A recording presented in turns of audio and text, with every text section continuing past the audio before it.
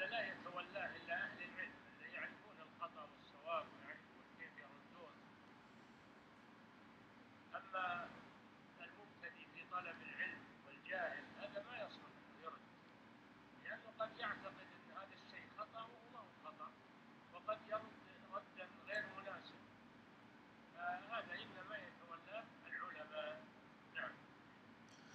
Alhamdulillah wa salatu wa salam ala nabiyyina Muhammad wa ala alihi wa sahbihi wa sallam. Imam Al-Fawzan, Hafidhullah Ta'ala, was asked,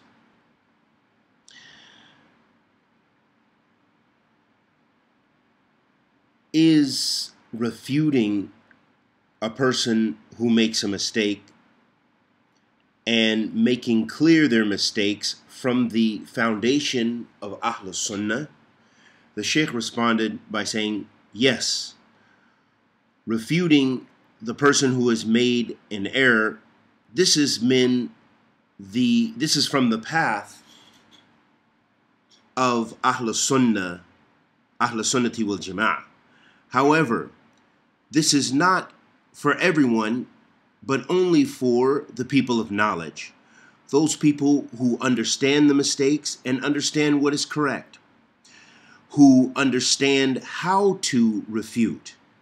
As for the beginning student of knowledge and the ignorant person, then this is not beneficial for them to refute.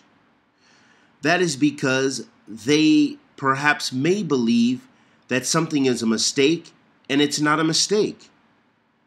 And they might refute someone with a refutation which is not suitable.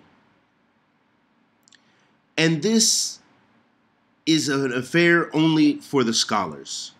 Wa sallallahu wa sallam ala nabiyyina Muhammad.